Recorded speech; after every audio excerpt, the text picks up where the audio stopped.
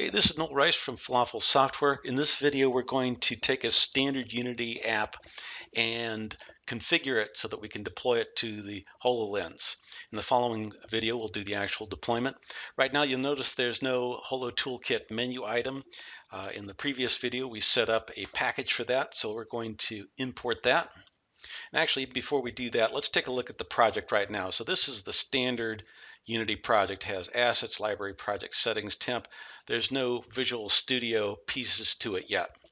So let's go ahead and bring in the assets, import package, custom package, and set up the HoloToolkit Unity package that we saved off in the last video. We'll take out the examples and we'll just bring in the toolkit itself, and these RSP files, these are compiler directives.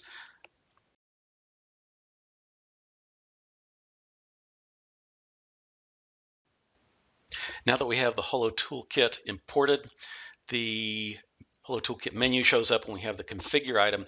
It's going to save us a lot of time and be a lot more organized than individually going down a checklist and doing all of the settings individually. The scene settings, mainly that's going to be setting up the camera so that we've got a transparent background that's properly positioned. We'll change the project settings that we've got an actual Visual Studio project and that it's set to deploy to the Windows Store. And then we'll set up the capability. Minimally, we'll want spatial recognition, so we'll enable that. So for the first option, the scene settings, let's take a look at the scene. There's only two game items in it. We can see in the scene view here that it's the camera, and there's a directional light. We can also see that in the hierarchy view here. The directional light is not a key piece. We could leave that out even.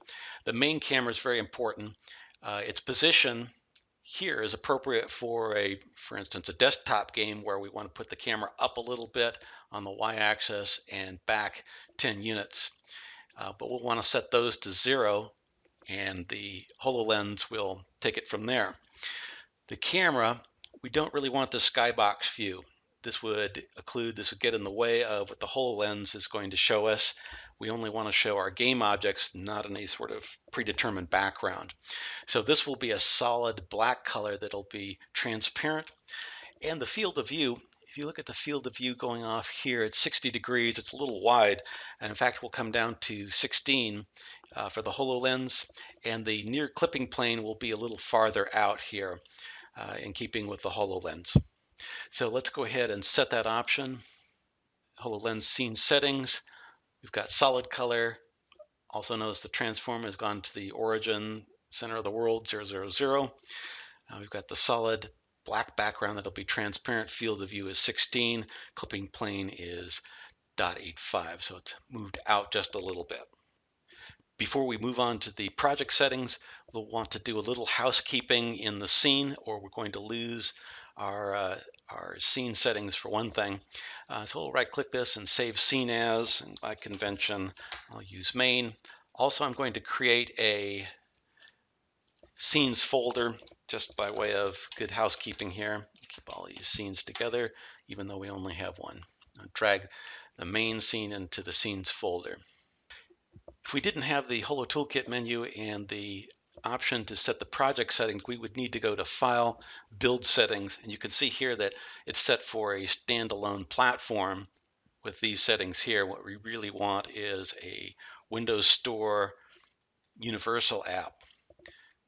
So we'll take care of that along with creating Visual Studio files in this next step. Let's just double check. So our HoloToolkit files don't have any Visual Studio pieces to it yet. We'll go to HoloToolkit and project settings. Now we'll get a couple of dialogues, one to do text serialization. The main piece here though is that we're going to reload the project because it's actually going to alter the project file. And we're loaded back in. So now if we look at our files, we've got the project and the solution. So that's good. And under File, Build Settings, it is now a Windows Store app, Universal 10, D3D instead of XAML. That's all good.